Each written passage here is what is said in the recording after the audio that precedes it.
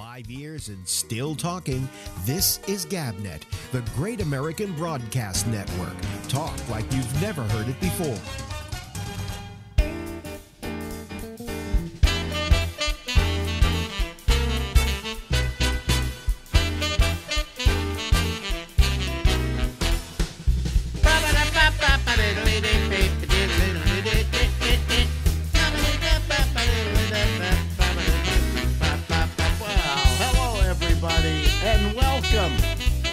This is the Ramble, and I am your host,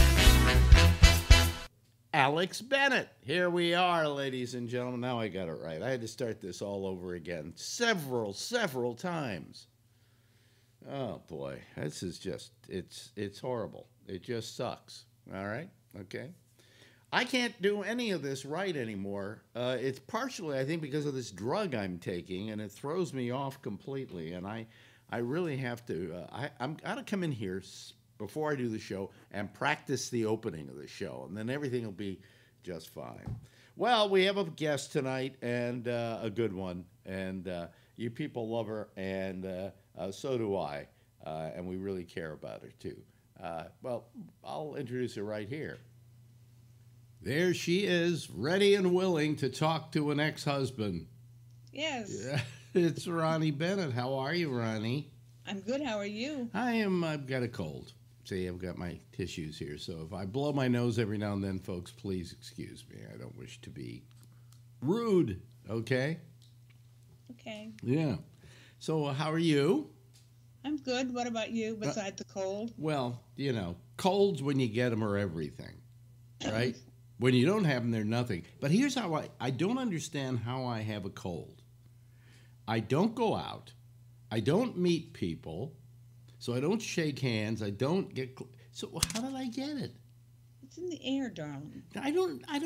I've been led to believe that's not true, that it's in the air. Well, I'm not going to argue science with you. I have no idea. People get colds. What's the big deal? They say you get it most from touching. If you're healthy and you take care of yourself, you'll be fine. When people shake hands, they catch it from shaking hands, because they might shake hands with somebody who has it. You know, you're not a doctor.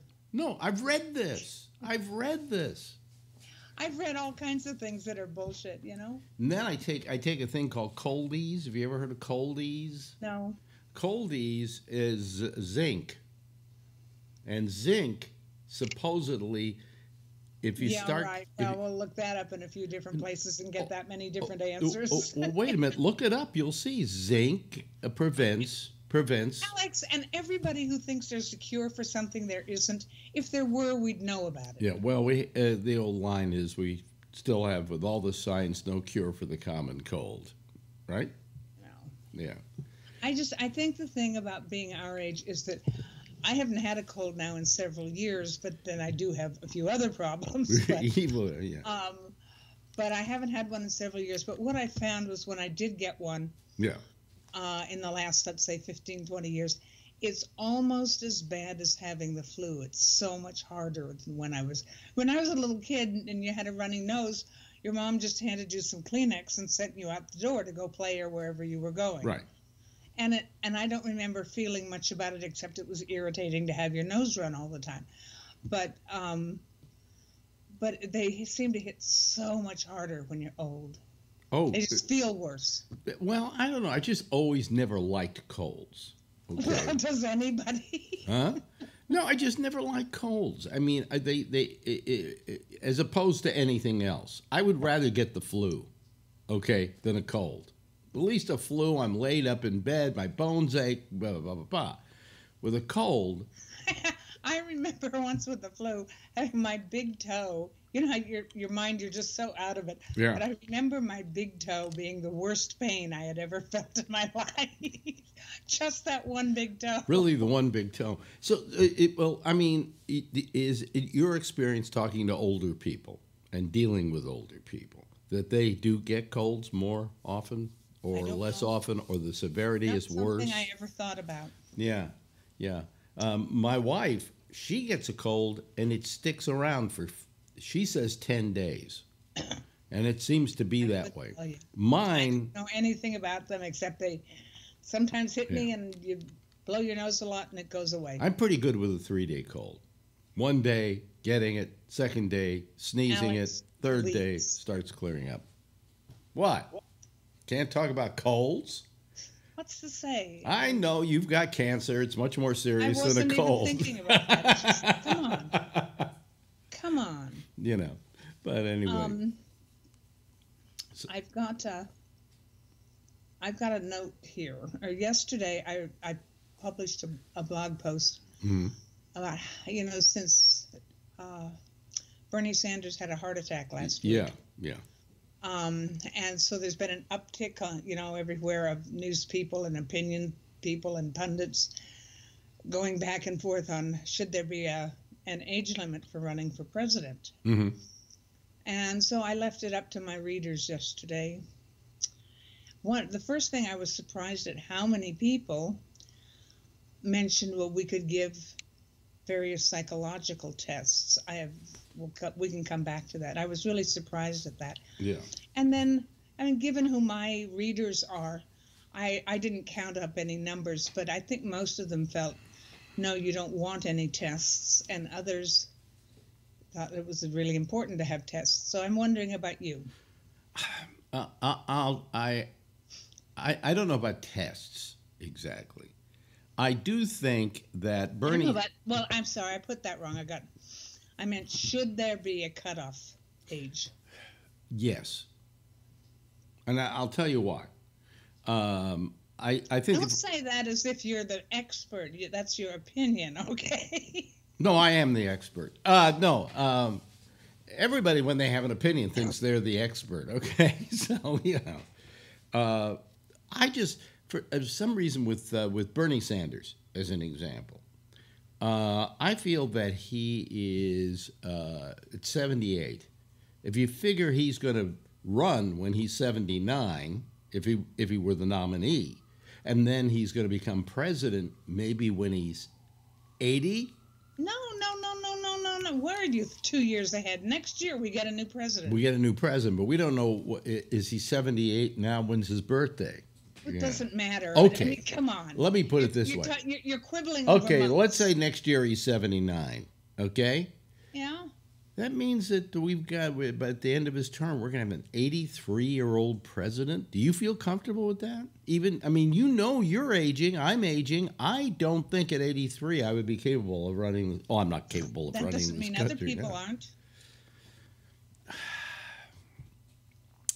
I think it's good for violinists. I think it's good for orchestra conductors. Age. It's not about that. It's about how we age. There are people in their 50s who are already decrepit, and there are people in their 90s who are way ahead of the rest of us. And it's you can't say everybody's 65 older. You can't think of or treat them or do anything with them that is the same. Okay, but 60 to 70 or 75 is one age group. 75 to 80 or so is another, and so on. And some people do incredibly well in old age, and others don't. So you can't. I doubt anybody would be running for president who wasn't aging well, because they wouldn't be able to stand the campaign. Do you think Bernie Sanders is aging well? Yeah. I'm not much interested in him, so I don't pay close attention. Yeah. How about Joe Biden? Joe Biden. I think that he's been through a lot, but mostly I don't buy his lack of politics more than anything. But that's it's not the question. It's not about his age that I would vote yes or no. It's about how much I think he could. Yeah, but or wants to accomplish. It's in line with what I think needs to happen in the country. We're talking about aging, though. You were saying that certain people, when they age, are much more alert and aware and everything like that. And I'm asking you, do you think that applies to Joe Biden? Do you think that applies to Bernie Sanders? I don't know him. I've only seen him in videos. I watch him, and I think I would not want him running the country. I just, Why? Tell me what he has done that makes you question He doesn't his seem ability. like he has the, the job is very taxing. And that's why I think... Is it? Do you know that? The job of president, I think it's very taxing. Somebody somewhere said yesterday, I don't remember where I saw or heard this, was, the thing about the president is you have staff. You have staff, but still, you have to make the ultimate decision. Yes. And they're coming at you at a rapid fire every single day. There's a certain stamina that one needs to be president of the United States. Would you agree with me on that? Yes, but not solely. I mean, who would you rather have as president? Joe Biden or Barack Obama, not because of politics, but because of the ability to do the job? Well, that would be hard because I really don't want either one of them. His fault or not, Obama couldn't get much accomplished, didn't know how, or was thwarted at every turn. Mm-hmm. But, and I don't know that wouldn't still be true. So I'm not any more interested in him than I am in Joe Biden. But if you were to talk about a prime age for somebody becoming president, where would you place that age? I would place it somewhere. I would like them to have enough experience.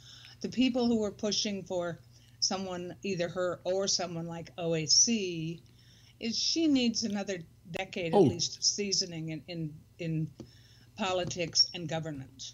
Yeah. She said this is only her first real government job, so I don't know that she knows her way around the system. Well, no, I agree with you. I mean, I felt that when Obama was running... I think 35 is about right for... You have to be that old to run for president, to be president. When Obama ran, my complaint against him was that he had been a senator for only 2 years.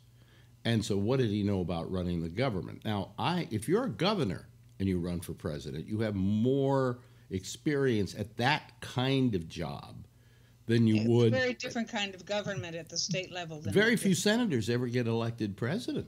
I mean, if you think about it, it's been governors, But we're not talking about that. We're talking about age. Yeah, but what I'm saying is, I think that a good golden age for being president would be perhaps 50 to 60, somewhere in there, and for stamina and for experience. What I'm interested in, what you're saying, and how the little side trips you take, and what people were saying on the blog yesterday, mm-hmm. is whether whatever nuance or detail they gave to it, as many people as did wanted to control who could run for president. Mm-hmm. And I was surprised at that.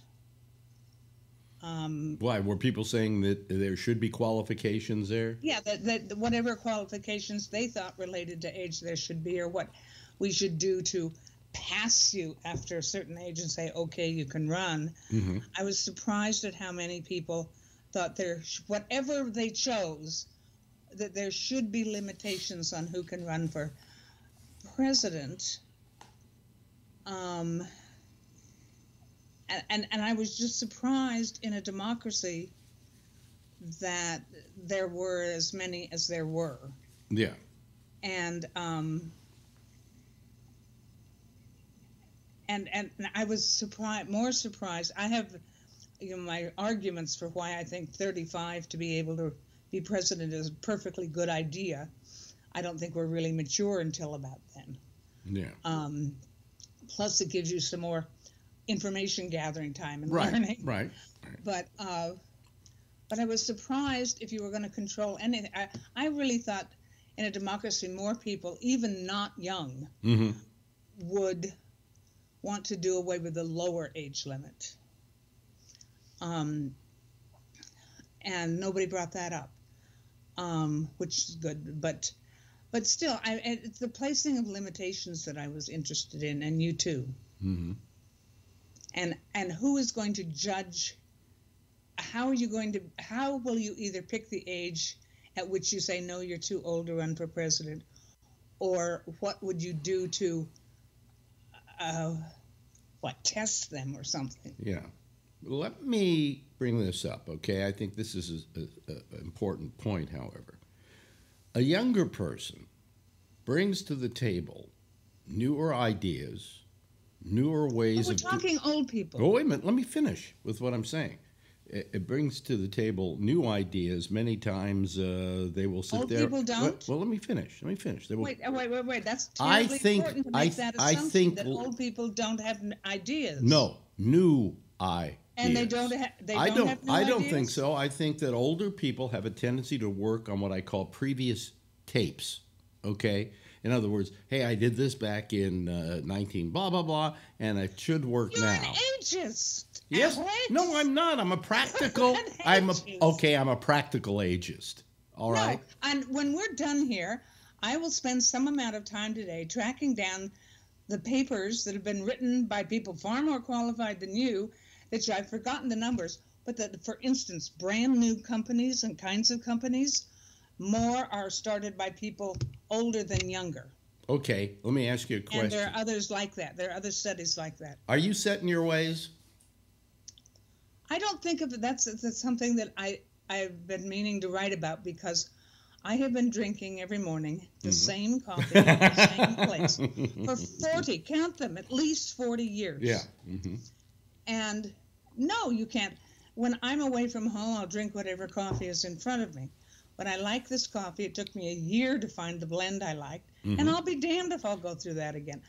I don't think that's set in my ways. I think that's good for me, having found something quite young that I really like, and my taste hasn't changed over the years. If it had, I would be trying out other coffees. If somebody came to you and said, Ronnie, I've got a great new coffee for you, why don't you just try it? Would you try it? Sure. Oh, okay. All right. But I think I know I can tell you right now, after 40 years, I've done that enough times. I'm not probably going to be interested, but I'm sure. Especially if I'm away from home, I don't care whatever coffee you can put in front of me. But I see an awful lot of things of set. If you're our age and you won't get a mobile phone, I think you're going to, if for no other, there are practical reasons, you'd better start doing that now, because there's going to be no other way to do certain things from now on. Like call people. Well, young people don't call anyway, but I think that throughout our lives, like my coffee example, is that you find something you really like and it's available. Why wouldn't you have something every day that you really like, as opposed to some random thing you don't know what you're going to taste in the morning? And if you like your bed made a certain way, and if you don't like to eat eggplant, it's the one thing I do not eat. Me too. Yeah. And you can't get me to try it. I think that it smells awful when it's cooking, let alone taste. Why does anybody like eggplant? That's what I don't understand. Well, we're not discussing that, Alex. How did you ever get through a radio career? Barely.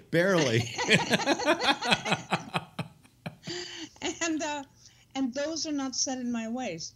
Those, as we go through life, we find things we like, and it simplifies life to settle down on one of them. Okay, but now we're talking about somebody running the government, and it isn't about what coffee you're going to drink this morning. It's about decisions that have to be made. And are you making those decisions thinking out of the box, or are you thinking of those solutions? If anybody ever uses out of the box in front of me again, please just stop it. Cliches just don't work here. But, no, it's not a cliche. It's not. Everybody after, I don't know which age you've chosen, everybody after a certain age cannot decide to kill all the Kurds in Syria. Okay. All right, but is that what you're saying? No, the point that I'm making is that a older person is going to make decisions based a lot on previous experience. I would hope so. No, I would hope so. Wait a minute. Then upon newer solutions, which they have come for out of the box, because they weren't restricted by saying, well, this worked then, I guess it'll work now. They're saying, is that how you think? I was very proud that at the age of, I think, 74, I came up with a concept called the Citizen Panel, which was to put like as many people as I could on the screen at one time, all talking with each other. I considered that pretty much a new way of doing a talk show. I'm sure glad I was. How many people? I have gotten up to about, I don't like to go over 12 people. Too many for me. Well, they keep booking 6 people for a panel on MSNBC, and every person gets to say one sentence. Well, but this is a group discussion. This is just a group discussion. Okay, but anyway, that's not the point. The fact that I came up with that at like 74, I was happy about. I don't think I could come up with a new idea again. I think that's my last big new idea. And I've had a lot of new ideas in my life. I mean, you may dispute this, but I was the first podcast. Years ago, I invented the whole podcast thing about downloading it to your machine and listening to it later and blah, blah, blah. But that was easy to do then because I could come up with new ideas constantly. I don't think I can come up with new ideas now. I'm the same age as Bernie Sanders, okay? Or maybe I'm 79, he's 78. I don't come up with new ideas. You know what? One of the things that old people do is what you just did. What? You know how a little kid, when you see a little kid only about this tall, and she can just say, "Hi, Mary, how old are you?" And she says, "I'm 3 1/2." Yeah. Well, you just did the damn same thing. Old people do that when they get after a certain age. I'm 79, and that's a year older than Bernie.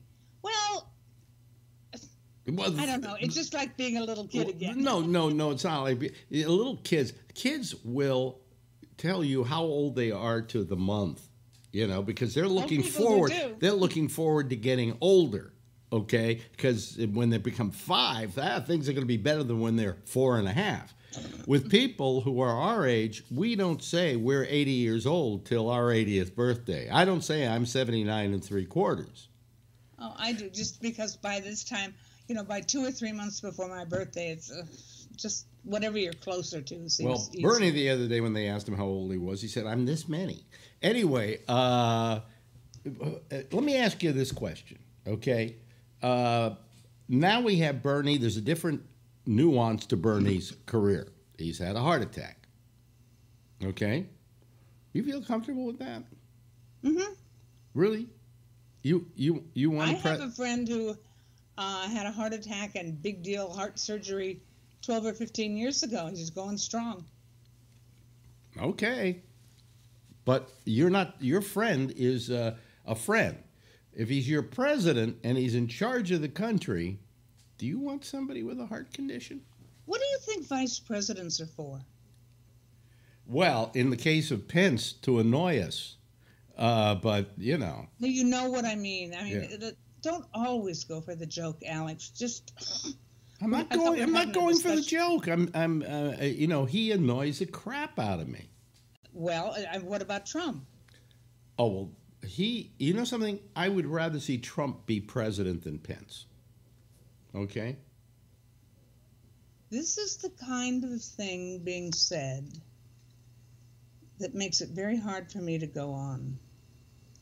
Trump has just consigned a whole people to death. Oh, no. Look, you're not... don't get me wrong. I think Trump's terrible. I think Trump should not be president of the United States. I think. But you said you would take him over anybody. No. I said I would. No. I said I would take him over Pence. Yes, because Pence is a religious zealot who would shut down more stuff that would really drive you crazy. Trump is doing this out of his own stupidity. Pence will do it out of his own religious fervor. I mean, Pence believes that you can, transform gays from gay to straight by religion. Yes, as we all know, but you don't get to do things like that. That's Supreme Court would have to decide something like that, not Pence. Well, we said, how much can Trump ruin this country? Who said that? I have often felt that this democracy kind of had an insulation against this sort of thing, but apparently I was wrong. That Trump is doing a lot to destroy this country. You're not just discovering that now, I hope. No, I'm not discovering it now. This is what it was like when we were married, folks. Anyway, you get a brief idea. Well, you were saying some pretty outrageous things that you think old people are all the same from what you were saying. No, I didn't say they were all the same. At the same age, and that's so far from true that it's 180 degrees out. When I talk about old people, I'm talking from experience. I'm old. I'm older than you are, so I have more experience than you do. But you're not the only old person. I know I'm not the only old person, but I know what I think I would be capable of at this point in my life. But that's you. I'm just saying that I don't want to take a chance on somebody else my age, okay? That's all I'm saying. You know, I mean, I think Elizabeth Warren is, 70, and I don't have any question about her. But my question is, there are two questions. Number one, I guess we're going to... Apparently, though, wait, before you get to the next point, apparently then you don't believe what I've said, which is not me, which is many researchers saying this, that old people age at dramatically different rates. No, I agree with you that they do age at radically different rates. But I think when you're talking about 78, 79, up around in there, you're starting to talk about the edge of being able to say, okay, this person may be a spry 79. You know, I just don't believe there's such a thing as a spry. There are some people who are 79. There are some people who are 79 who are 4 years younger than that, emotionally and every other way, physically and so on. On the other hand, there are people who are my age who are 84 technically. You know, so I agree with you. There's a difference, but do you want to take that chance? Yes. If I think the person, you know, in all my other evaluations would be a good president, yes, of course I would. Well, why don't we do this as a qualification? Why don't we ask everybody running for president, what time do you go to bed now? Why? Because older people go to bed earlier. Yes, they need more sleep. Yeah, well, but the president doesn't get to sleep a lot. Do you know that? We've been led to believe that. But you don't know that. I mean, in Trump's case, all he does all day is watch television. You know. But that doesn't have anything to do with what we're talking about. You know. But my other question is, and that would be as regards Biden, do you think that Trump, in his own weird, stupid way, has made Biden less of a candidate? I don't know that we can tell yet. Because I think a lot of people believe Biden has not responded to Trump aggressively. Oh, because they wanted, you know, who? Some writers say that. I think people feel... People don't say it. It's writers and pundits. This is an audition for president of the for running against Donald Trump.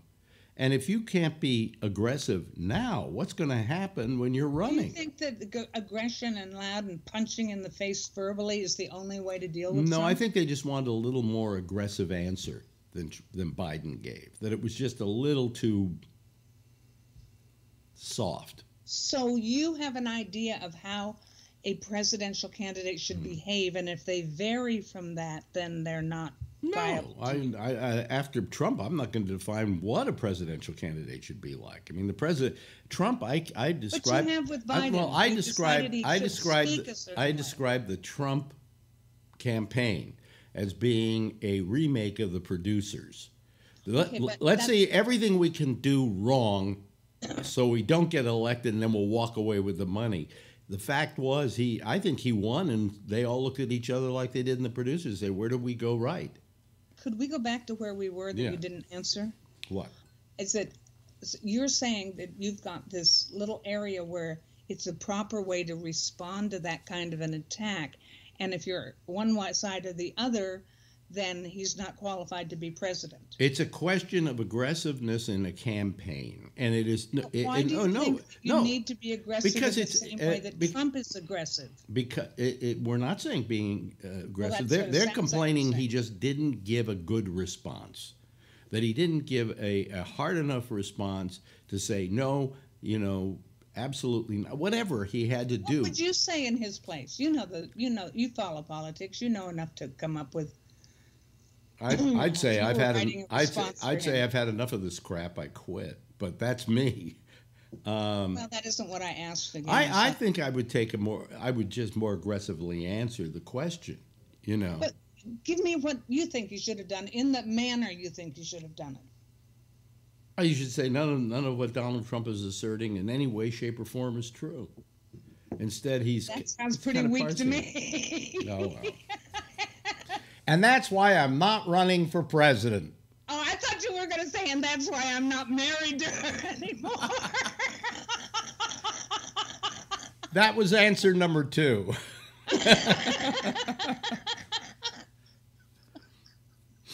Oh, man. I'll tell you, I got to tell you a quick story. We're running over time, but I got to tell you a quick story. You knew my father, you know. Yes. And you knew wonderful man. You knew how much I loved him. But, you know, after he died, I kind of went into a state of denial and didn't think much about him after he died. And I think you said I cried in my sleep the night that he died. But so the other day, and there are times when you will miss that person. We were next door. It's actually in the other building. These people invited us up to their apartment. And all over the apartment are violins. He uses that as an office for. There's one in London, and he's the New York office. They restore, refurbish, and sell violins. Mm-hmm. And I said, "It's wonderful. My father was a violinist." He said, "Then I think you can appreciate this." And he takes me into another room. He's got a lock on the door. He opens up the door. He then goes to a safe. He opens up the safe. He pulls out 2 violin cases, opens them up, and in one there's 1 violin, and in the other one there are 2 violins. And he said, "You know what you're looking at?" I said, "What?" He said, 3 Stradivariuses, which, of course, in case people don't know, is maybe the finest violin ever made. One was made in 1680, the other one in 1720. I don't know how old the third one was. Total value of the 3 violins that I was sitting there looking at was $12 million. And then he had me take one of the Stradivariuses, and I put it under my chin and up to my, and I, at that precise moment, went, I got to call my father. Oh my goodness. Yeah. Because my father would have died to hear this story. Yeah. He would have just loved it. So all of a sudden, after 40 years or whatever, I miss my father. Yeah. He was a great guy. He really was. He really was. Yeah. And he liked you too. He thought you were terrific. Yeah, I liked him pretty much too. Yeah. Well, he was he was a great person, and I've never been able to achieve that greatness. And for that I'm eternally sad, because he was just a great man. He would have been proud if he was still here. Oh, I think so. Yeah. But he would have said, "Why the fuck did you and that woman get divorced?" So. Ladies and gentlemen, this is Ronnie Bennett. She has timegoesby.net if you want to read her blog, which you should do. If you don't, shame on you. And we'll see you in a couple of weeks, right? All right. Take care. Bye. Still talking. This is GabNet, the Great American Broadcast Network. Talk like you've never heard it before. And that was Ronnie Bennett. We enjoyed talking with Ronnie. We love talking with Ronnie. Why shouldn't we? She's terrific. Anyway, let me see here. I'm going to open up the Skype lines if I remember how to do that. Man, I fucked up the opening of the show tonight like I've never fucked it up before, and it was all because I was just doing everything wrong, okay? And I think I've gotten to the point where I should stop doing this, because I can't get it right. Stuff I do every night. I added a little thing to the opening, and that kind of made things more confusing with that big opening that we do now, but still, nonetheless. Anyway, let me turn the Skype on so you can call, and hope you enjoyed Ronnie. She's terrific, and I have something to tell you, and I'm grieved by this, although it's not I mean, it's terrible, but it's not horrible. How can I put it? Oh, well, wait a minute. Oh, somebody was trying to call. Phil was trying to call, and then he hung up. So, well, I'll tell you this in a couple of minutes because he's going to be calling, and then I'll be in the middle of me trying to get him to be what's.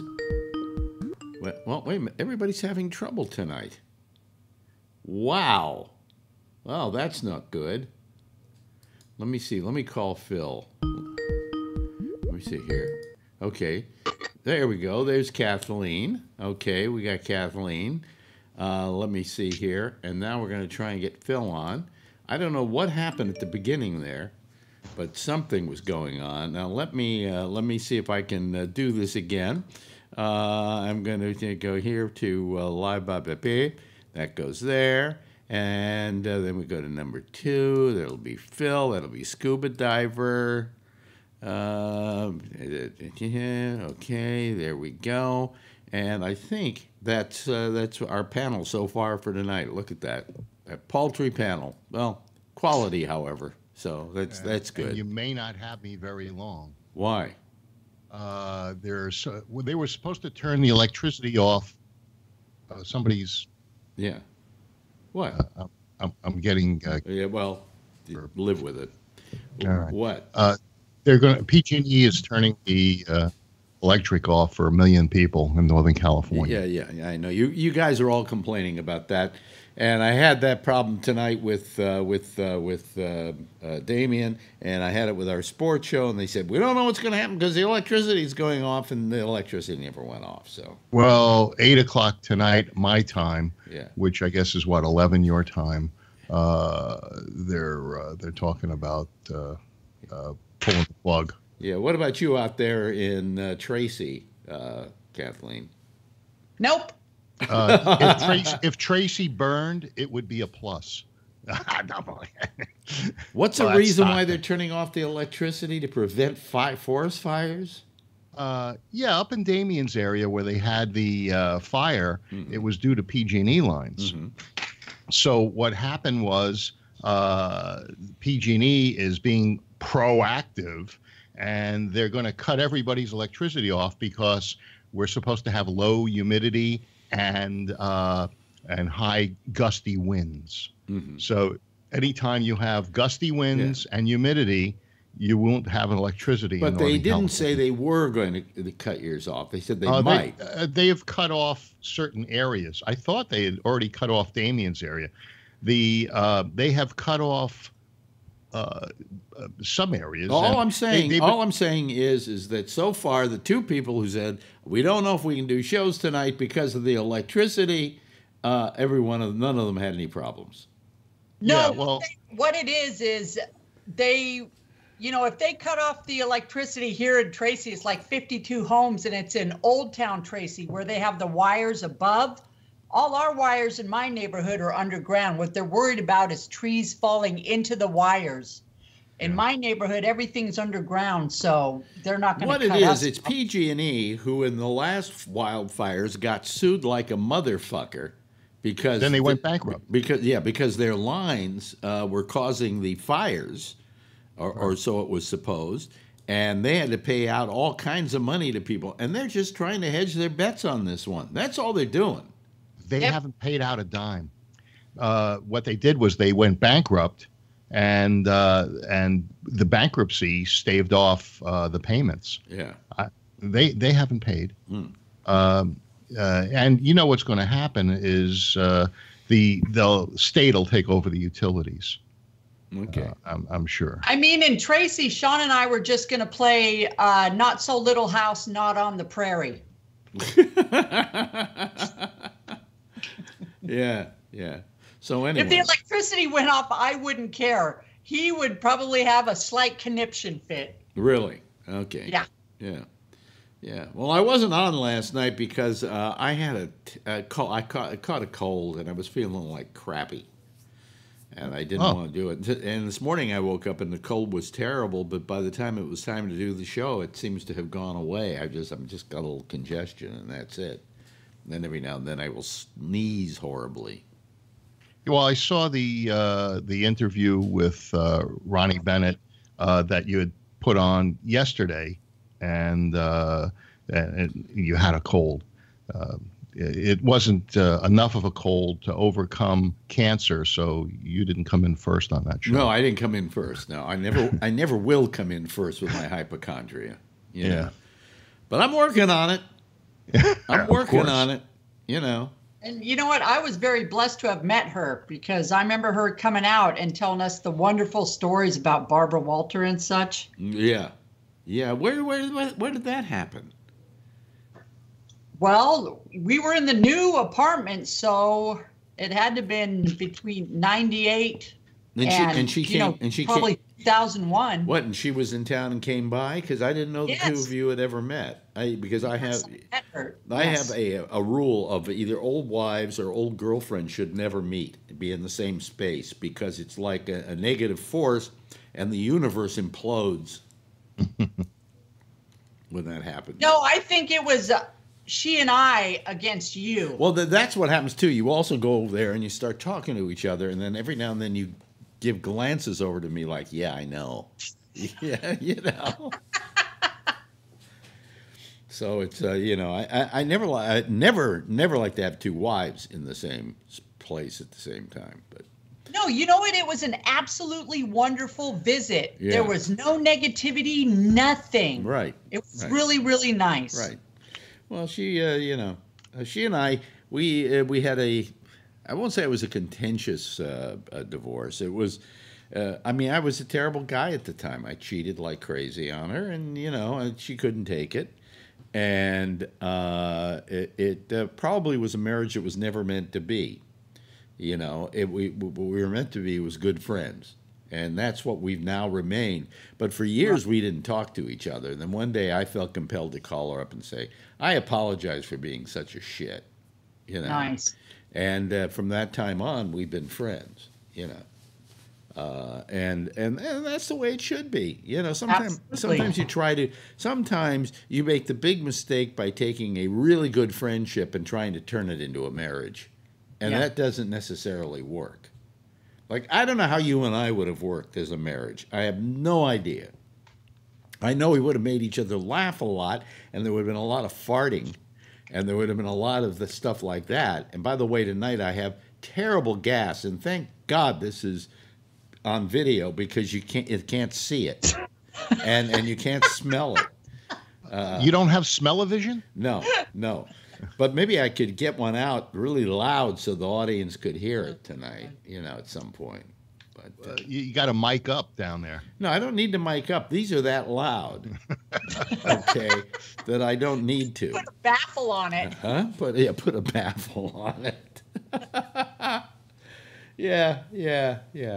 I always find when I take one day off, the next day hardly anybody calls. I think it's their way of making me suffer.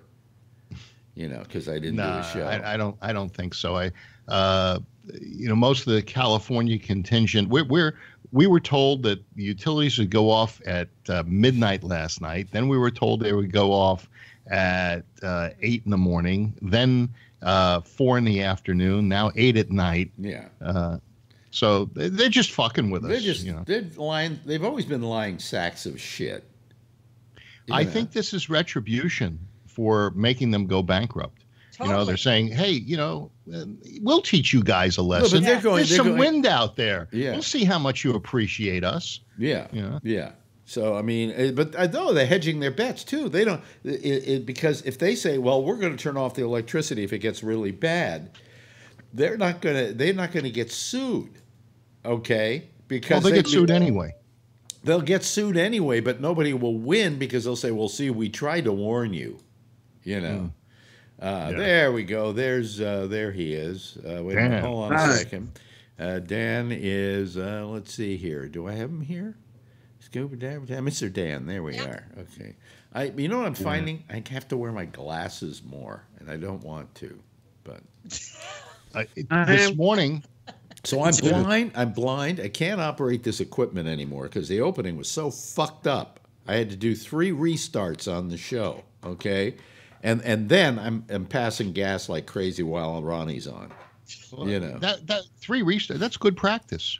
You know, But you know what? Go ahead. I went into work this morning. Yeah. And the monitor on one of my salespeople's desks stopped working. And so I went to Costco to buy another monitor. And the smallest thing, I wanted a 22. Yeah. And the smallest thing they had was a 27. Yeah. So I buy the 27. Yeah. I put the 22 on their desk that I had in my office. And this 27, I don't have to take my eyeglasses off anymore to be able to see the monitor. Because what was happening was every time I'm looking, I'm pulling the monitor closer to me. Yeah. And so maybe you just need a bigger monitor. Well, I don't want a bigger monitor. I'm happy with the way things are. Yeah. But no, but I just I don't know. It's here's what happened. I had this neuropathy.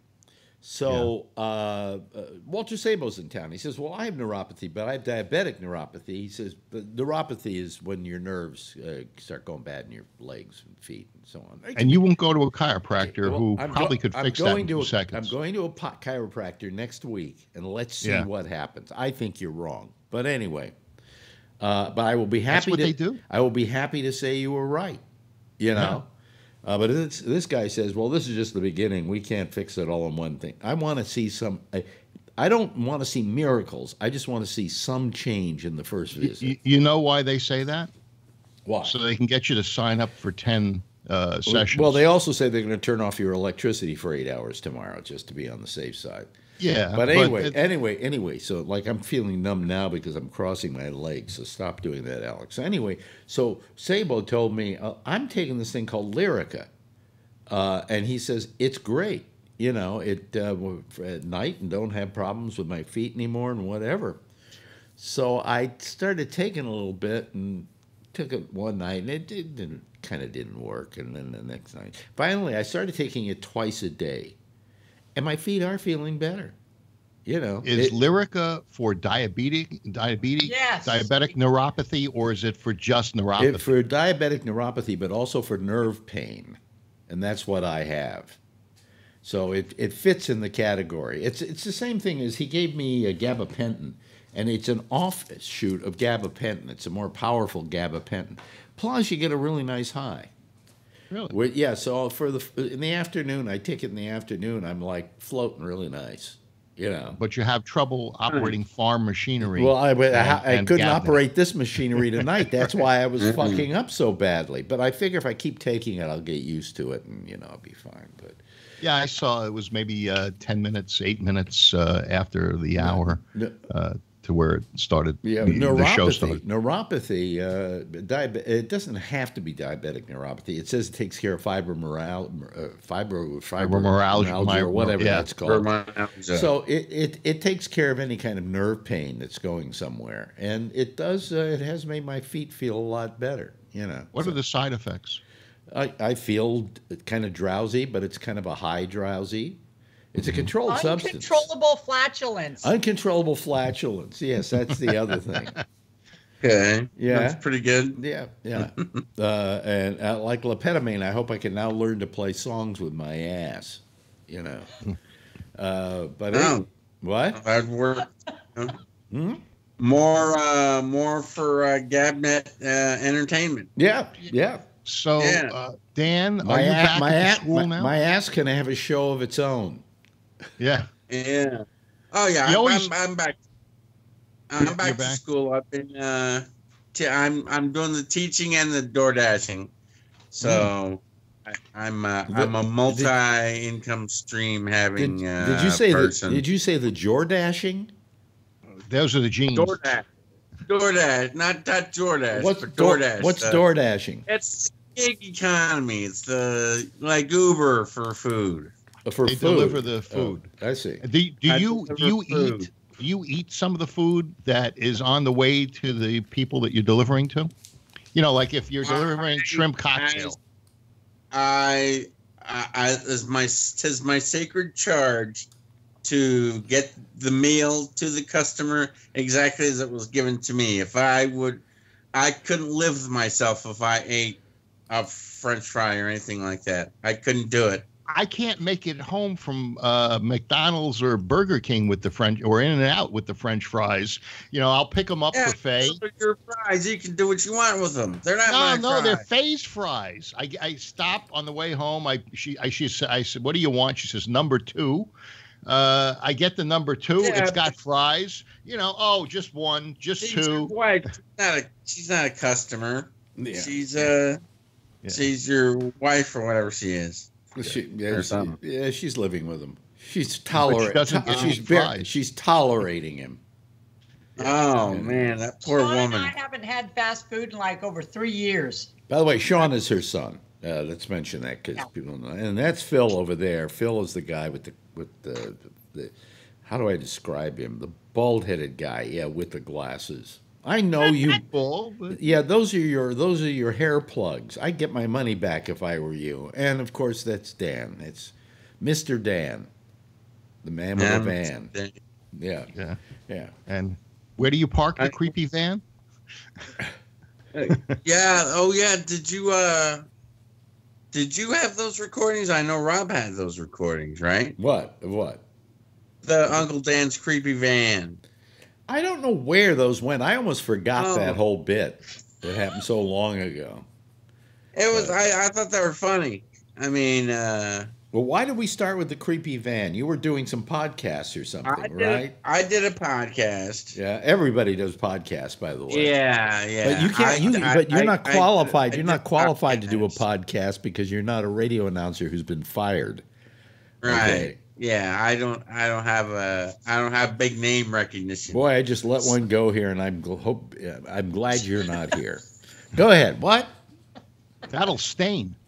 Yeah, I don't. Well, I don't have. Obviously, I don't have your name recognition, Alex. But yeah, you know, I was trying to do this little podcast. I did some episodes of it. Yeah, I was doing like different stuff all the time on it, and yeah, but.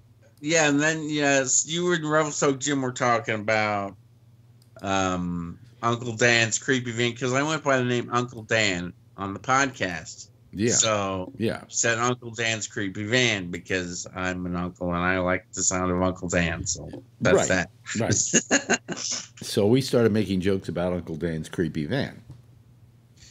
Yeah, and then Rob made those commercials for the. Yes. Uncle Dan's creepy van. Yeah. And those were hilarious. Yeah.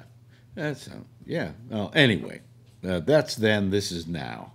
Jeff's back. Jeff's back from Jeff's back from every country that Trump wants to start a war in. Well, how are you? It's nice to be home. Yeah. Did you have a good time? Yeah, we had a great time. Where'd you go? Well, we started at Budapest. Budapest, yeah. On a river, and the river didn't work. What do you mean the river didn't work? They didn't have enough. They didn't have enough water. Well, is this one of those situations where if you threw a river and no water came, would there be a river? So, what, is it a river cruise that you were doing? It's a river cruise, yeah. Yeah. And there wasn't enough to draft. So the scraping sound during the yeah, you guys were dragging ass. So they they put you in a hotel. Yeah. Which we're going to start in a hotel anyway. But can you turn your camera a little bit so that light isn't coming in from the back because it makes it kind of throb. Not that way. The other way. Get the light out. There we go. That way. Okay. And then then move yourself over. No, that's fine. That light's fine. Turn that. No. Now you're And to get rid of that light. Is it the other one? Yes, that one in the back. When there's light from the back, it silhouettes you. Okay. Here we go. Protection program. Here we go. He's gonna go turn it off here. Oh, there we go. Okay. There we go. And Jeff, turn on the one that's in front of you. You see the light that's on there. It's very nice. Yeah, it's fine. Very nice. So anyway, so they had to put you. You couldn't take the river cruise because there wasn't enough water in the river. Well, but what they do is after a couple of days, they put you on a bus. Yeah. And they bring you to a new location on the river. Yeah. which is Vienna. Yeah. And there, everything was fine. Oh, okay. There was a boat, there was plenty of water. And yeah. After that, it was a no-brainer. That sounds good. That sounds great. You had a nice time, and it was... It's a great time. Yeah. A great time. Yeah. And at the end of it, yeah, we were at the end of the boat. Yeah. And then we went to... Called the stern. To Prague. Yeah. And Prague is not part of the river. Yeah, but Prague, did you get to see any porn being made there? No. No, you know that is the European porn capital, don't you? Well, I didn't get invited. You know, is that where David Hayek lives? I don't know. Yeah. Is it? Yeah. Yeah.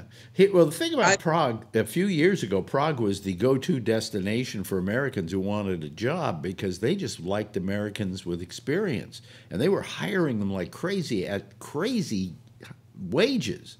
And I don't know if that's true anymore, but I do know that what then jumped in there, among other things, was the porn industry, and it became the porn capital of Europe, basically. Prague is kind of like one of those strange countries that didn't get exploded during World War II. Oh, really? Oh, that's because they gave up in 30 minutes. Something like that. Yeah. But the other strange part is they have a whole Jewish quarter. Mm-hmm. But there's no Jews anymore. No. So what they have is all these museums. Well, actually, it used to be a Jewish quarter, but it's now a dime. So, see, I can raised it to 50 cents, and they all moved to Brooklyn. I can make those jokes because I'm Jewish. That's right. I'm a self-loathing Jew. Okay. Anyway, go ahead. So they have a whole bunch of what you call museums or histories or whatever, which happen to be built on synagogues. Oh, really? Okay. Okay. It's kind of interesting. Are they what is it they do where it's no longer holy ground? They sanctify it. Do they desanctify them? You know, like the eternal flame still going. No, not there. No. No. Now in Budapest, I think the flight, was running. Yeah.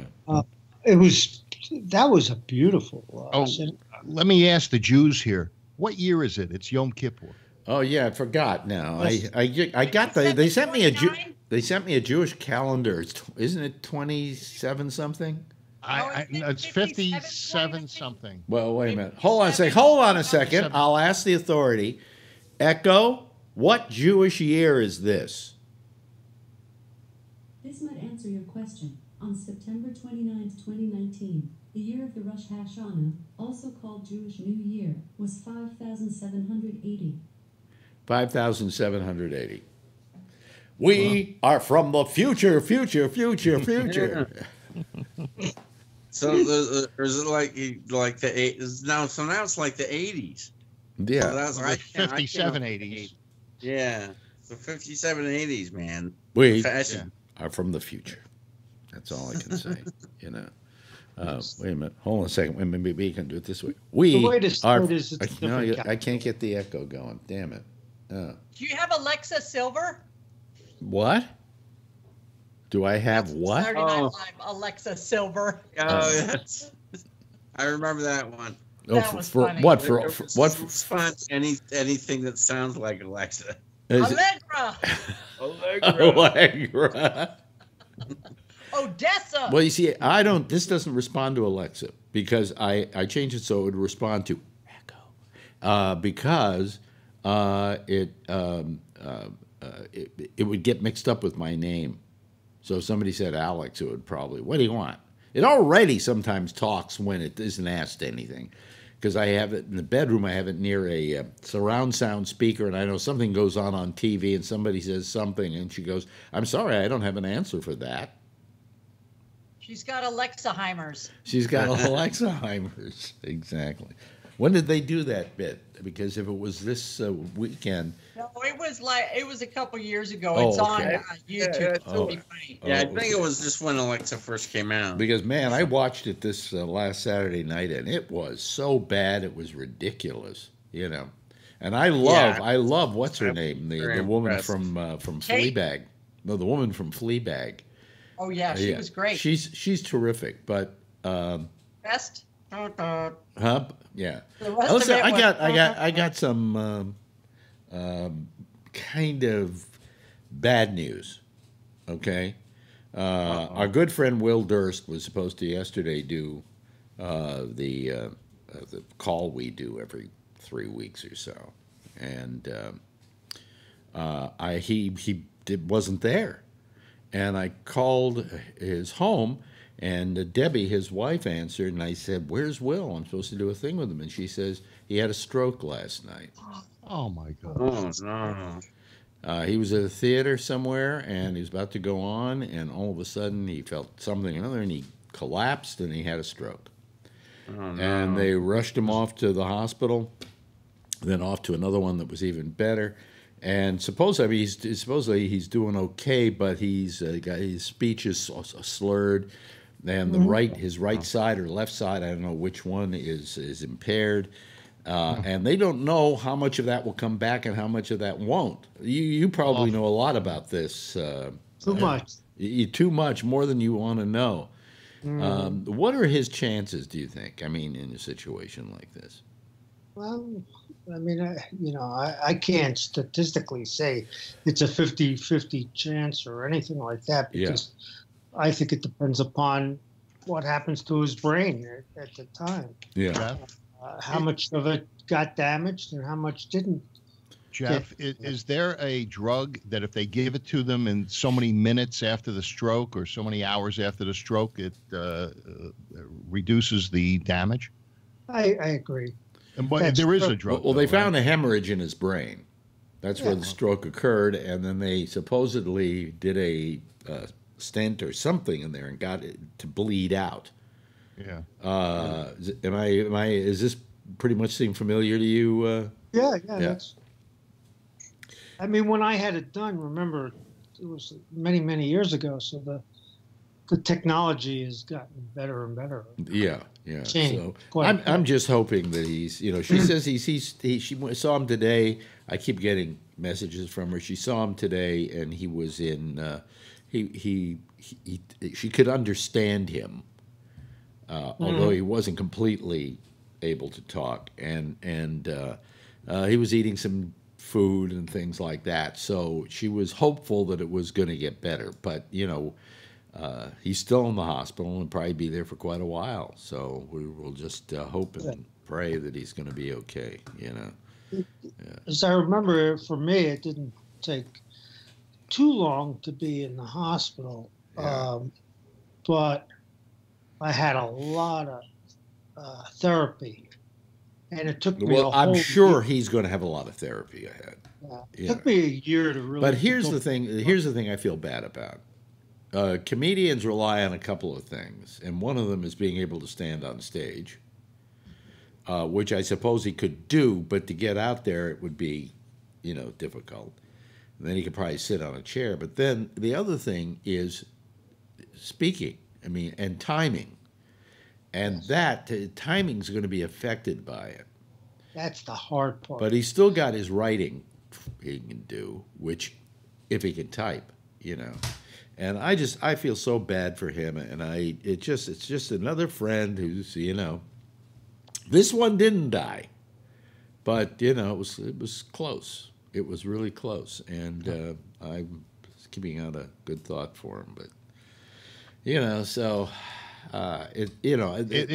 it's better when they have the stroke after the show. Was Larry Brown on the refund table? No. Okay. But he's always joking about that. You people talk to each other for a second. I got to go get some nose spray because my nose needs nose spray. Hold on, I'll be right back. Let me see here. That's really awful. Okay, I'll be right 1 back. minute you're okay, and the next minute you're laying in a hospital bed. In here is where we have the. Next minute you're dead. You know. Well, hopefully not. It's amazing. Well, I mean, you can't it'll beat happen to us all eventually, but Yeah. Two But hypochondriacs living together have more than they The other part possibly you- can use. But anyway. remember. So anyway, Yeah. I got the nose spray, so I'll be fine. now. Memory. Yeah, Alex. Oh, when wait a you're minute. off This is mic, not the nose spray. You're I wanted. interrupting Hold the on, show. I'll be right back. He's all, go ahead and talk amongst yourselves. I'm feeling glad to talk amongst yourselves. It's another old SNL skit from This is the after. way back. This is the I'm good in stuff. the folks. closet. This is the real good stuff. Oh, you see my pajamas? Yeah. Very nice. That's what You we got old the people red wear one. now, Kathleen.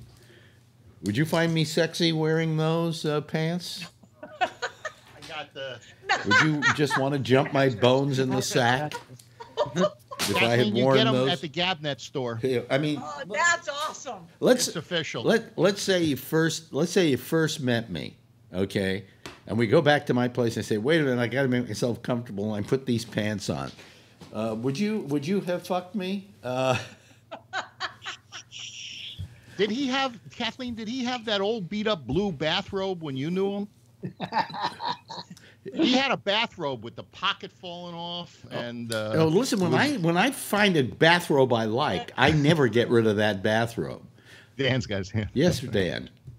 Oh well, I just you were earlier tonight. You were talking to your ex-wife Ronnie. Yeah. Kathleen, she's your ex-girlfriend, I guess. Mm-hmm. And Marjorie's off the show. What's going on around here? You would Reese, probably know me as Schmoody. Well, the fact is, That's a pet name. you know, I take great pride in the fact that I still know these people and they still talk to me. Yeah. You know, most of the time when you have girlfriends and you break up, or wives and you break up, that's it. You don't talk to them anymore. How come you don't have Susan on? I always considered her a friend. I really liked Susan. You know? Yeah. And she was smart, funny. She was smart and she was fun, yes, but there are problems. Okay, You know and what? it I has was nothing to hanging do. out with It has nothing to do with the relationship between she and I. It has to do with the fact. Well, I don't want to talk about it. Okay. When I was hanging out with him, I didn't tell anybody. Alex would say, "Do you mind if I talk about you?" And I'd say, "Yeah, just don't use my last name." Well, everybody calls me Kathy, or they just call me Halstead or fucking Halstead. Yeah. So he would talk about Kathleen. So one time he's got a live show at Tommy T's in San Ramon. And so about 6:15, a huge entourage of UPS drivers come in. And some of them are from Oakland and some of them are from San Ramon. So when he would go to commercial, he'd come straight off the stage and walk straight to me. And do I sound okay? Am I going to get fired? Do you think it's cancer? I'd say everything's fine, pat him on the ass, and then Alex in 10, and I'd send him back up to the stage. So by like the 5th time, he goes back onto the stage. These drivers come running up to me and they go, "Kath, are you Kathleen?" And I said, "Yes." Shh. And man, by that time it was a wildfire around the building. But I'd have people come up to me and say, "How can you stand that SOB?" And I go, "You guys don't understand. He is an entertainer. His job is to entertain." Yeah. When he's off the air, he's completely different. Yeah. People had a hard time separating you, Alex Bennett, from Bennett. You know. And I used to play a piece of shit on the radio. That was my character. Oh, you'd start so much shit. It was fan-frickin-tastic. Yeah. So, you know, but I mean, the one thing I liked about you, I tell you, and I broke with a couple of women in my time because of this. You never, ever told anybody who your boyfriend was. You were always very secretive about that. And I appreciated that because I had other people that I knew, other women that I knew, that I heard that would brag about who they were going with, you know, and I didn't like that because I didn't feel they were going with Bennett Schwarzman. They were going with Alex Bennett. You know. Precisely. I mean, the first time we went out, you hardly said 2 words. I mean, we must have slammed about 20 Diet Cokes each. And then Tony Tantilla was on the phone, and then you hand the phone to me, and Tony Tantilla was asking me a bunch of questions. And after that, we were inseparable. I mean, I loved you for you, not Alex Bennett, but Bennett Schwarzman. But you didn't go around telling your friends, hey, guess who I'm going with? And that's what I really appreciated. A word. Nope. You know, and this particular story is a case in point where you didn't want anybody to really know who you were going out with, you know. So it was beside the point. Yeah, exactly. So it was. I just let another one go, by the way, folks. But you can't smell it, and you didn't hear it, so. Alex is farting up a storm. No, I don't know. You know, some days I don't know where the gas comes from. From your ass. I mean, what did you eat today? What did I eat today? I had some shrimp and some sausage. Damn. For breakfast, and that was it. I didn't eat much of anything. So I'm farting. Lyrica. Huh? Lyrica. It could be the Lyrica's doing it. Lyrica causes farting? Who knows? You never know. I should look at the effects of it online. You know, and if it says could cause excessive farting, you know, I'll go, well, I'll get a job playing music. You know, but anyway, you know, so I you have a light one, huh? No, I never lighted a fart. I was too afraid that it would go singe the hairs. It would go inward. Well, you can light your farts because it's butane. You know. Did you hear that? Yeah. My son is loving this. I know he's going to be like, hey, Mom. Well, then I will tell your son the cows have lots of butane in their farts, and cows fart a lot. Methane. So get your methane. So get your cigarette lighter out there, Sean, and get out to a pasture somewhere and have some fun. You know. Outside. I never did this, but anybody ever do cow tipping? No. Supposedly, I never did it, but I always heard about it.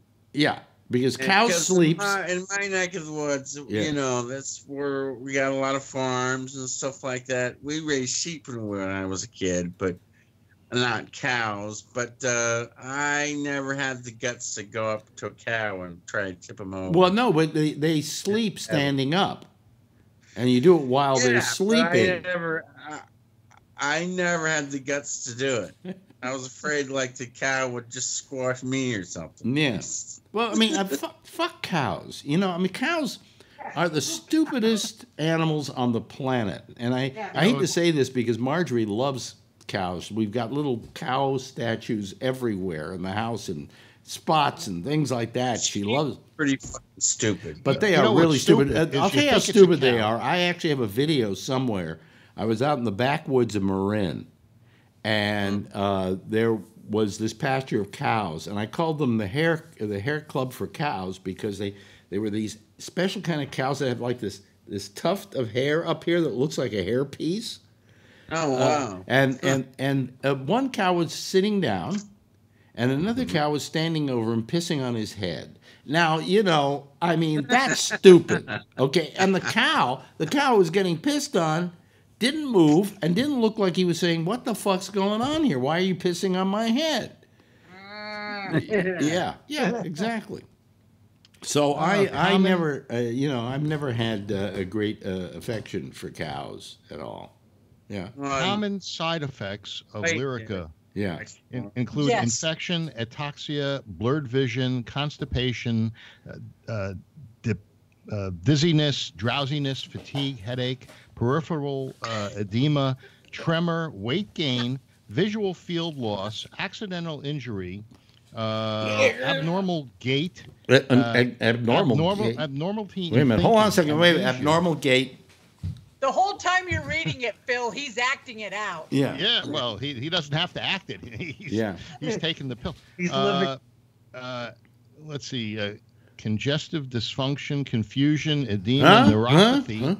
Neuropathy. That's a side effect. But if it cures neuropathy, why do you get neuropathy? You get neuropathy. It's a side effect. Speech disturbance, vertigo, visual disturbance, increased appetite, twitching. Can you do the twitching? Okay. Where was I? Oh, see below for a comprehensive list. Okay, wait a minute. Like, that's not enough. But farting was not one of them. Really? What constipation was that? Could have some. Are you constipated, Alex? No.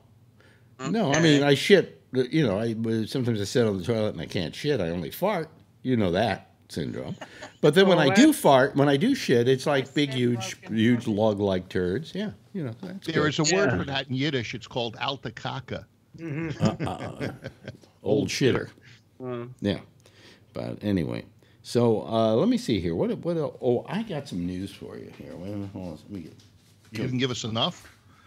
Well, I print this stuff as I see it, and then I go, okay, I think I should do this. That's a receipt for a doctor bill. You know what I hate about doctors now? I have all these co-pays. They're just like $25, $17, you know, $20. But your doctors, a lot of these doctors, don't take, they don't have anything where you can go online and just pay by credit card. So you got to call them and give them your credit card or mail them a check. Now, I got to tell you, I can't remember the last time I wrote out a check. That is also one of the effects of Lyrica. What? Loss of memory. What? Loss of memory. One of the effects of Lyrica. No. So anyway, so where was I? See, now I forgot. There you go. You can't remember the last time you wrote out. Well, look, check if you had seen me at the do the opening tonight, I didn't even get I didn't even click the start streaming button. I forgot to do that. And then I started the music, and then I went to push the button for the Alex Bennett Open, and I pushed the button for video, which was Ronnie, and then I stopped the whole thing and started all over again. So I had a nice clean start, and that fucked up on me. Okay. Take 3. Yeah. So finally, on take 3, I got start. It's one of the Lyrica. Yeah. Fucking up the beginning of your show is one of the. It's a side effect. Anyway, first of all, a little story here in New York probably mean nothing to you, but there's a station called WBAI. Huh? Oh, WBAI, Pacifica Network. Pacifica Network, and it was how would we describe that radio station? It's a hippie radio station. It's listener sponsored. And it's well, I was a WBAI greasy volunteer in 1969. Really? Yeah. And they gave you all the cigarettes you could smoke. Really? Yeah. Chesterfields. No, I think they were Virginia Slims. Well, WBAI has been known for years as kind of being the offbeat, really left-wing radio station here and the Pacifica Foundation was a very lefty organization. They have KPFA in Berkeley. In Berkeley. Well, they've been running into money problems, as a lot of radio stations are, except in their case, they're running into money problems, and they don't run commercials. They take money from people. I thought somebody wanted to buy them in New York for a lot of money because of their position. Here's the story that I always knew that most people didn't know. They always thought of it as a non-commercial station, but they had a commercial license. If they were a non-commercial station, they would have been lower on the, higher up on the dial. Okay, there's a little place there where they did all the non-profit stations and everything. WBAI was in a slot for a commercial station. They did not have to be not-for-profit. Okay, so a lot of people over the years have tried to buy that radio station because it had a huge booming signal, and it was in the smack dab in the middle of the FM dial practically, and it was really a great buy of a radio station if you wanted to buy it. But they never did sell it. Okay, now it's a little bit later, and radio stations are having a hard time, and it isn't worth as much as it once was worth, but it still could be worth a lot of money. Well, anyway, what they decided was they were losing money. So in order to save money, they were just going to fire the entire staff and just run the Pacifica Network. The Pacifica has a network where they run a whole bunch of shows on them, and they would just run that and not have to have a staff in there. All they'd have to do is be plugging the, putting the signal to the transmitter, and they could do that probably from the transmitter and save a bundle of money. All right. So they decided to do that. They told the whole staff, "You're all fired. Goodbye. Nice doing business with you. And on Tuesday, or Monday, we're going to go nothing but this syndicated deal." And everybody went batshit in this town. Nobody misses something until it's gone, right? Yep. Then everybody suddenly loves it and wants to save it, all right? Where were you when they needed money? Did you send them $1? If you didn't, fuck you, right? So the people at the station, I think the general manager, went in and got a restraining order preventing them from doing it. And the judge gave them the temporary restraining order. Here's what it says.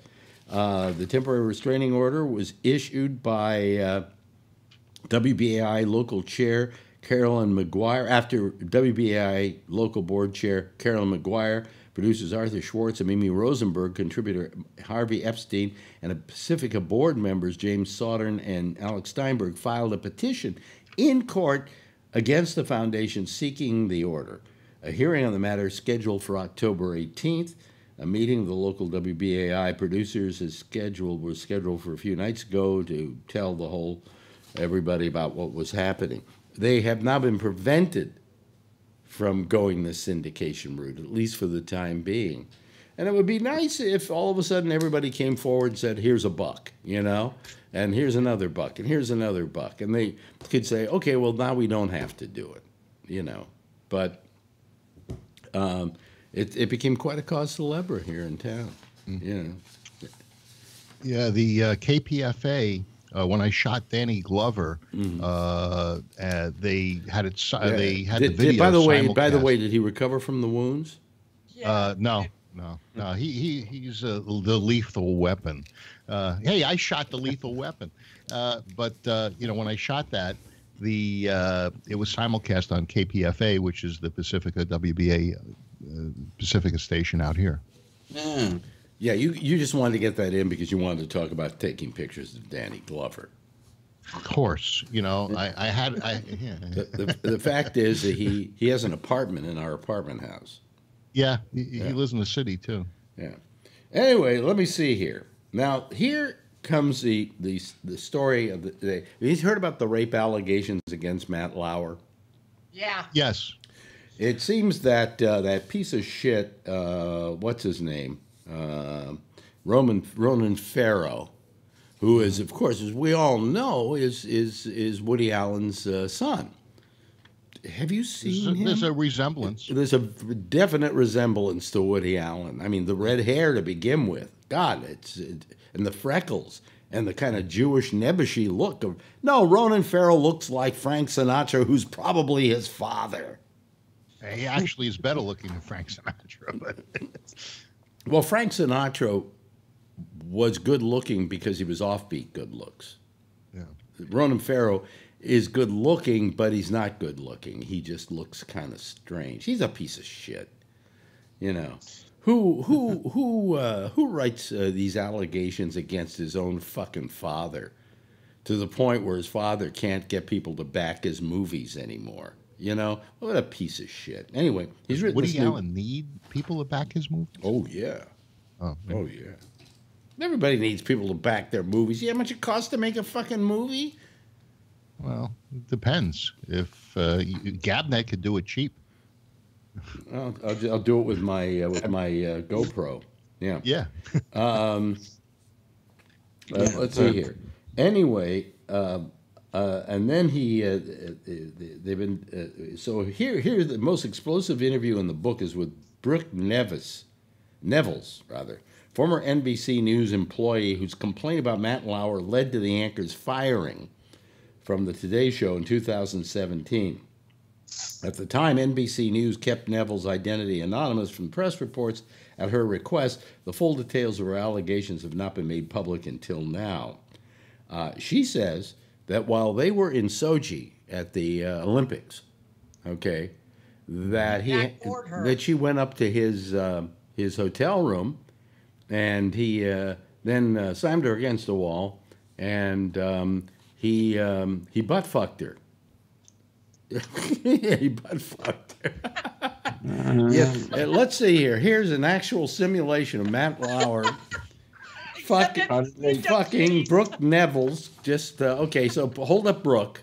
Hold up, Brooke. There's Brooke, and there's Matt Lauer. Okay. Here, no, it would be the other way around. That's Brooke. You've got Brooke fucking Matt. Oh shit. Okay. So now, take your quarter. He fucked her in the ass. Higher. There we go. There you go. There we go. I'm so drunk. I don't know what's going on. It says Matt Lauer's NBC says Matt Lauer's conduct was appalling, horrific, and reprehensible. I didn't know that anal sex was appalling and reprehensible.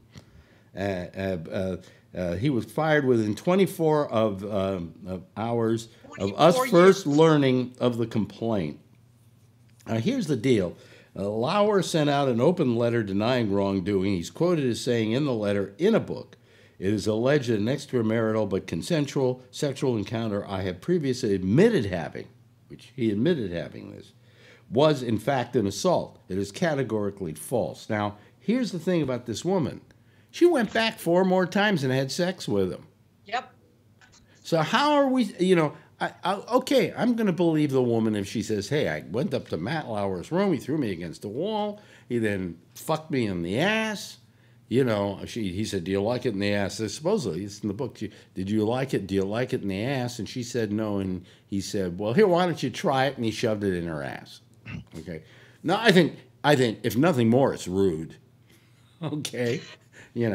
But now you have to prep for that kind of stuff. You can't just not necessarily. If she's not used to it, I mean, that you'd hear a lot of screaming. Nobody I ever did it with was happy about it. Said no. What? What'd you say? Apparently, she cried in the pillow. Yeah.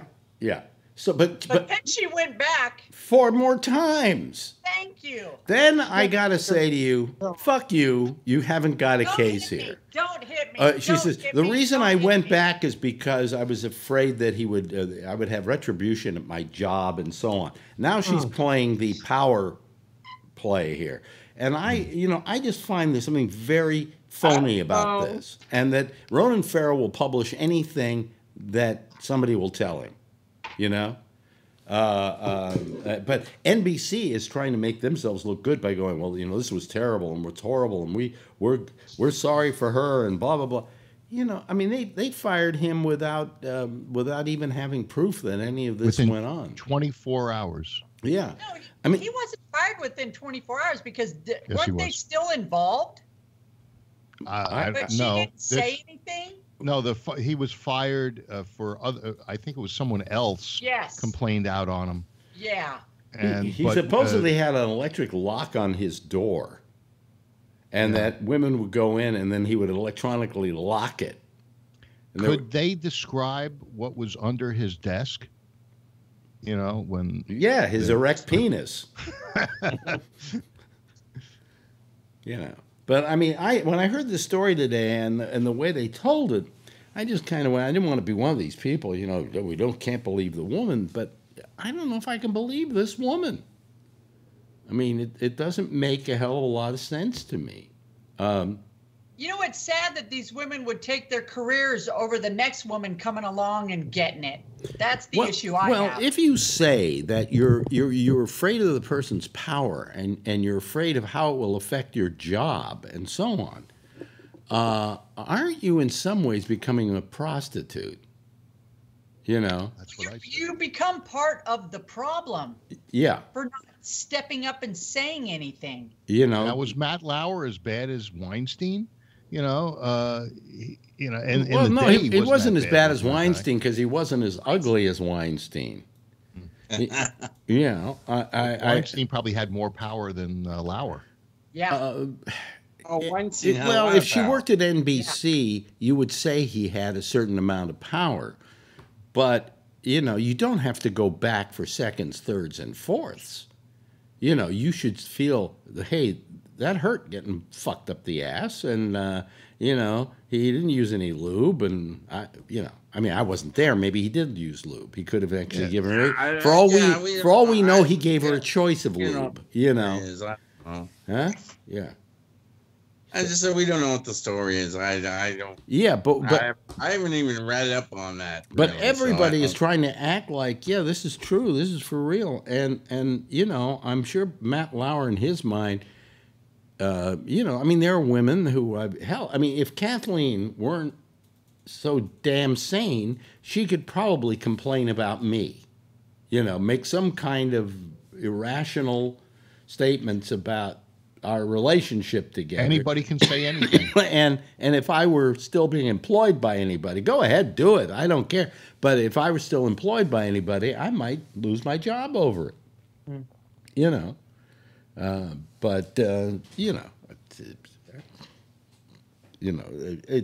There were crazy women that I knew who maybe in this day and age would come forward and say something that wasn't true because they were nuts. But, I mean, at UPS, we had women that as soon as the manager held them accountable to their job, all of a sudden the frickin' sexual harassment card comes out. And that used to piss me off. Well, you see, I think sexual harassment is a legitimate gripe and complaint.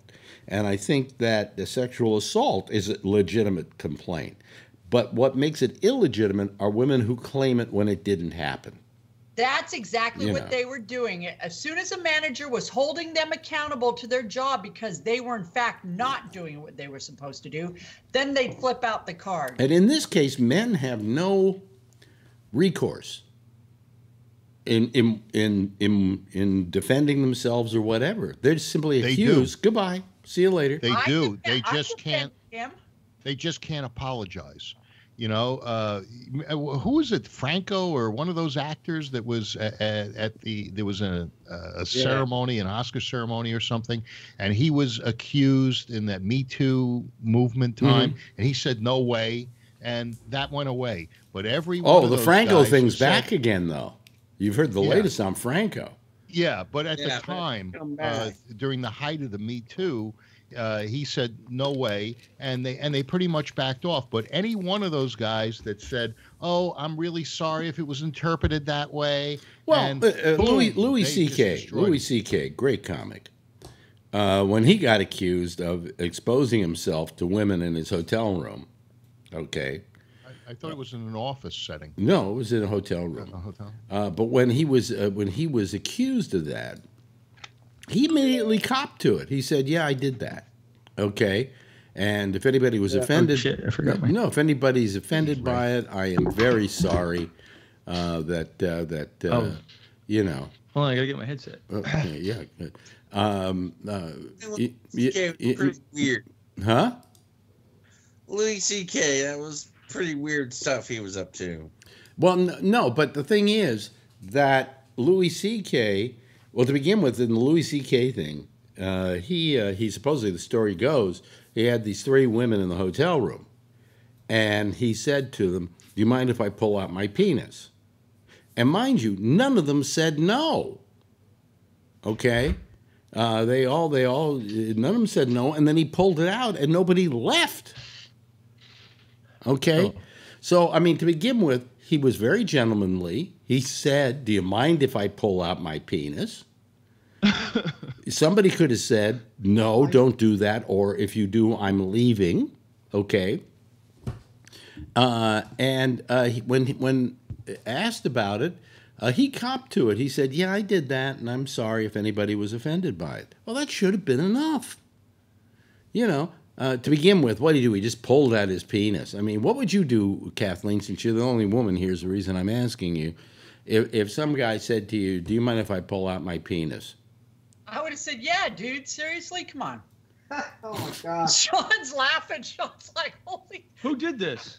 Louis C.K. You wouldn't have said, you can, but do you mind if I cut it off?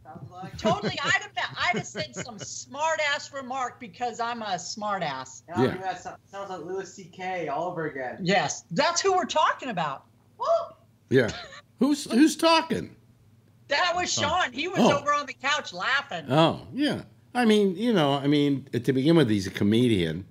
I would never pull my penis out in front of a bunch of people. I mean, I would never even ask if I could. So, I mean, there must have been some little predilection that he had going for him. But yeah, that's a little weird. Yeah. But nevertheless, I don't think he should have lost his entire career over it. Do you? No. At UPS, it was male dominated. I mean, whether I was in the security department or whether I was in operations. And my partners and I used to say stuff all the time. Mm-hmm. But, and we knew each other's limitations. But, the guys were real protective over me if someone overstepped the line. Yeah. Yeah. But what I'm saying is that, I mean, I'd have probably said, yeah, get the pepper and tweezers. Let's see if we can find it. I just think we've had no recourse for the males in these situations, except for them to have to go out and hire a very high-priced lawyer and spend every penny they've got to defend themselves. Well, what upsets me is why 3 or 4 years later, why didn't you say something when it happened? Oh, because of my career. Yeah. And just the insinuation puts them out of work. And, I mean, I don't know about Louis C.K., but from what I hear of that story, I think it's kind of sad, actually, that he had to pull his penis out in front of some people, Right. But I don't think it's something that carries with it a sentence of permanent banishment from the industry, I don't think he's permanently banned from the industry. I think he's still performing at some. Well, he goes. I mean, his career is definitely damaged. Yeah, sure. He's just playing the clubs. I mean, look at what he had going for him. He was in movies. Oh yeah. He had a movie he directed that was being released. He had his TV shows. He not only had that TV show, but about 3 other TV shows he was producing, and now he's out of all of that, all because 3 women said he pulled his penis out in front of us. Come on. Yeah, part of the problem was he was in that first wave of Me Too shit. Yeah. If it had happened today. Was one of the women the one that was on Californication? No. She's a comedian. No. You know, I know who you're talking about, and she's the one that does Better Things. Oh. And her problem is Phil, I heard that there was an incident in an office. I did too. Well, no, I didn't hear that about Louis C.K. It was a hotel room while he someplace doing a gig. Okay, but anyway, I'm trying to remember the woman's name on Better Things. Let me look it up here, then I can. I think Sarah Silverman said he jerked off in front of her a few times. Yeah. She said he did, and they said, "How'd you feel about it?" And she says it was funny. So. I guess It's a hobby. It's a hobby. It's a hobby. Well, I still got electricity. Pamela. Hey, Phil, what you do is you go to your city's website and you find out the latest. Pamela Adlin. They've been lying to me for a day and a half. Hey, it's Pamela Adlin is who you're thinking. Yeah, that's it. Yeah. And she got a show with, well, first she was on the Louis C.K. show. And then she got her own show, which was produced by Louis C.K., and he got it for her, all right, which was a good deal. And then when all this went down, she threw him to the wolves. She said, "Oh, that's horrible, that's terrible," because she was trying to save her own fucking career because he was the producer of her show. And she didn't want FX to fire her. And I thought that was kind of shitty because they had been friends for years. When he did his first show on HBO, she played his wife in the sitcom. When he went to FX with his show, she was hired on as a writer and was always part of that show. I mean, he carried her along with his career everywhere. And then when he gets into a little bit of trouble like this, rather than saying, "Hey, Louis C.K. is a stand-up guy," she threw him to the fucking wolves. Fuck you, Pamela Adlin. There's karma, and she'll get her karma. Well, she got an Emmy. Remember what Howard did to you, and he got his karma, but at least he made up for it. What was this? Howard? Stern? Yes. Yeah. What? What about Howard? I said what he did to you, and I remember you telling me the whole thing, and I said that's okay because you know what? Karma's going to kick him in the ass, and it did. But bless his heart, he reached out to you, so he realized what he had done. Well, wait a minute. How did it get to him? Remember, Mel Karmazin. Yeah. So isn't it Mel Karmazin bought the station, and Howard said, "But you got to get rid of Bennett." I don't know that for a fact. Okay? I remember that crystal clear. Boy, we're not getting a good signal on you at all, Bree. Or it may be, you know, kind of new age. No, this is. That's Lyrica. Wait a minute. Let me see here if I can. I can't even find him on. Oh, there's Bree. Side effect of Lyrica. Look at that. Look at that. Look at. You should call us back. Look at that. Yeah. It kind of looks like the old. You know what it looks like? It looks like the old days when you got HBO and you didn't pay for it. Yeah. Yeah, exactly. He's talking about that. Ramble porn. Skype. What's the name of the Kathleen? What's the name of the TV thing that you have? Sling. Sling. I had Sling, and they've been getting rid of station after station, FX, CBS, Fox. So I gave it up, and I got Hulu for $45 a month, and it's got everything, and it's easier to navigate. I like it. Well, I'm gonna have to check that out. That's a Hulu. That's a Hulu full service. Right. So I got the Hulu full service, That's great. and I'm very pleased with it so far. Do you get certain shows without commercials? No. Oh, because I pay for Hulu and no commercials. I don't think that was an option on this, but this gave you it's like having regular cable TV. I love it. No commercials. I pay $4 a month more, and there are no commercials. It's fine. I'm used to now watching TV shows without commercials. Yeah. All right. Well, and then I saw something. Clark Howard was talking about YouTube premium, not premium, but there's a YouTube TV that is similar to this Hulu one, and he says that that's the best one. But I don't know. I did I'll do this for a few months and see how I like it. Yeah, I'm gonna check it out because I've heard a lot of good things about Hulu. Yeah, because I had the $25 a month Sling, and it's not as good as it was, and there's other things now. And well, we just lost Ray. I don't know what happened to Ray. We lost Ray. I don't know. So. His power went out. That's a possibility. No. Well, here's Bree back again. Okay, let me see here. No. Okay, can someone explain to me how these rolling blackouts in California are working and why it's happening? Well, they're not working. No, there we go. He's got the same problem, Bree. Got the same problem. Yeah, are you using the Russian phone? No, wait a minute. Hold on a second. Everybody be quiet so we can hear him. What are you saying? I'm using my Samsung, but I tried calling in yesterday from the beach, but I didn't get anybody. That's because I wasn't doing the show. Yeah, you missed an amazing view and an amazing time. What country are you in? I'm in Boracay. Yeah, but there's some problem you've got. In the Philippines? Who knows what this problem is? Wait a minute, let me show the audience so they can see it. Boracay has great scuba diving. Yeah. Yes. Yeah. We don't give a shit, Phil, because we don't scuba dive. Well, I'm sorry that I'm not coming through. No, I don't know what. Now I'm on the Wi-Fi. It's like we've got this terrible signal from you. I don't know what that's about. You know. Having an acid flashback. So you can't see the video at all.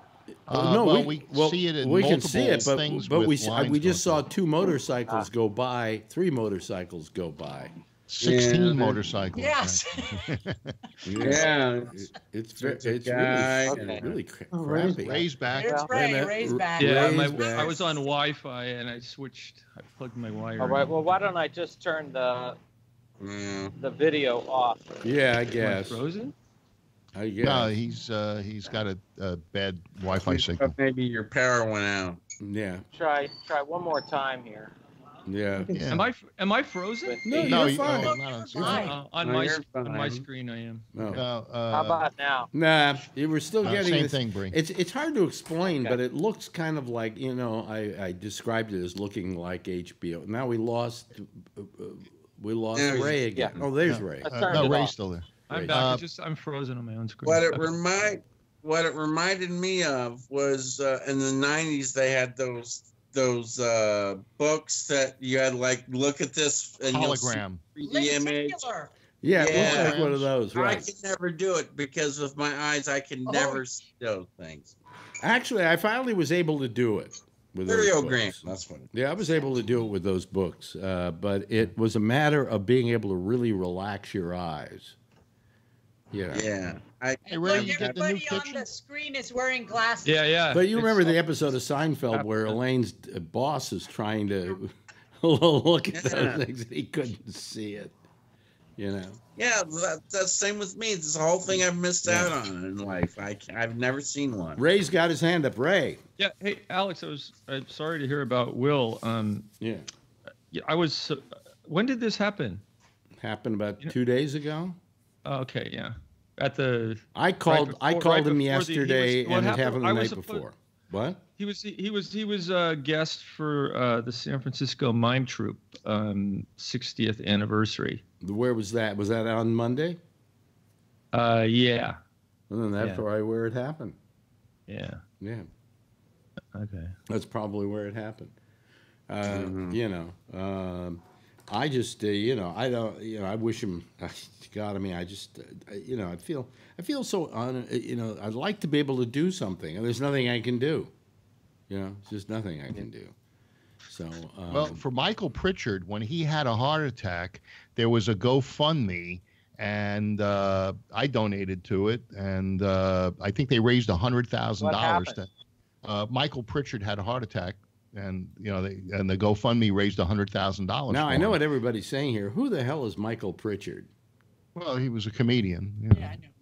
and a social worker. If you look at the picture of me at the Junior Olympics or the Special Olympics fun thing that we had at the Kabuki Theater, where I'm with Robin Williams, I'm with Jerry Seinfeld, I'm with Kevin Pollak, I'm with Dana Carvey. And then there's one tall guy I'm looking up at. That's Michael Pritchard. He's always the one where everybody goes, oh, Robin Williams, oh, Dana Carvey, oh, Kevin Pollak, oh, Jerry Seinfeld. Who's that? He was a generous guy in that he worked with kids, and he did a lot for something. underprivileged kids. I think that was wonderful up to a point. Well, that was his thing. The up to the point was the day I heard that somebody actually saw him in a hospital, looking at a kid wearing his clown outfit or something, I don't know. Yeah. And looking down at the kid and saying, how do you feel about the fact you're going to meet God? I never knew that. Oh, my God. Yeah. Oh, God. And I went, okay, well, I'm through. I'm through with Michael Pritchard on that one. Well, what happened? The best Michael Pritchard story I have is we were in Union Square, and it was a Christmas thing, and they asked me to appear, so I appeared, and I'm standing next to Pritchard, and they start singing Christmas carols. And when they're singing, Dashing Through the Snow, I can sing that stuff, But then when you get to Oh Holy Night, or Round Yon Virgin with Mother and Child, Silent Night, that's where I draw the line as a Jew. I'm just not going to sing that song. I will stand there and be very reverent about it, but I'm not going to sing the fucking song. All right? So they go into Silent Night. And I preface this story by saying that Michael Pritchard, years earlier, had been a raging alcoholic, the worst kind. Nobody wanted to be in a room with him drunk because he was so horrible. And he had sobered up, okay? So they're singing Silent Night, and he looks over at me, and he says, hey, Alex, come on, sing. It couldn't hurt. And I said, Michael, have a drink. It couldn't hurt. That shut him up. That's why you were such a nice guy. I was a nice guy, but, don't try and flaunt your fucking religion on me, you know. Come on, it's Christmas. Even this Jew would sing it. As a Jew, I cannot sing "Round I'm Virgin" with mother and child sleep in heavenly peace. Well, I don't know the words, so I just hum. Yeah. What? I mean, if you want to go, you know, it's Rudolph the Red-Nosed Reindeer. I'm fine with that. Okay, I'm fine with all those songs. But when it gets to the Christmas carols, you know, oh come all ye faithful, joyful and triumphant. Well, there I go singing it.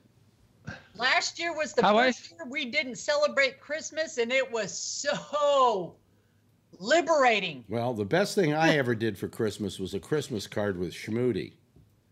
And that's the best. And 3 kids and a Christmas tree. We went to Sears and we got the cheesiest background they had. And we had them take a picture for a Christmas card. From the time the flash went off, all hell broke loose. Oh, the kids were crying and they were going crazy, God, and it was a major cluster fuck. And those 6 pictures are, you could see the whole thing, because at one point you can tell that you're telling them to keep shooting. Yeah. Yep. Anyway, hey, listen. There's the theme song. God, went pretty fast tonight. It's nice when you're having fun. Hey, Bree. Yeah. Thanks for calling us. Looks good. I've never seen Kuala Lumpur look more beautiful than with what you're there's got to be something wrong with the what do you call it? I'm in Boracay. Yeah, something wrong with one of the best beaches in the world, Alex. The best. They're intercepting the signal. Well, try us again tomorrow night when you're from somewhere else. You know. Okay. Listen, thank you to Kathleen. Always wonderful having you here, Schmoody. You know. Nice feminine presence on the show, plus your son off camera making comments about the adults. Let's see here. Thank you, Jeff. Good to have you back. Missed you. Yes. Phil, of course, always nice to see you. Always nice to see you, Ray. Always nice to see you, Dan.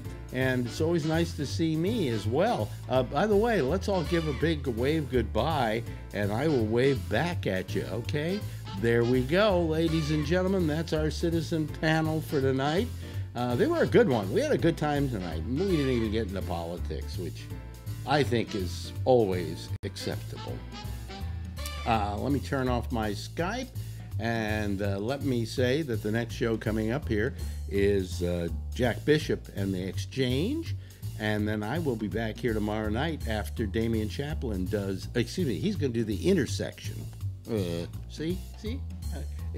I got to quit this whole thing. I just don't do this well anymore. Damian Chaplin's on at 9:30 with the Exchange. The Intersection is next, and then after Damian, I'm on at 10 o'clock at night. Same time, same station in life. And in the meantime, if you see her, as always, tell her I love her, okay? Bye-bye, everybody.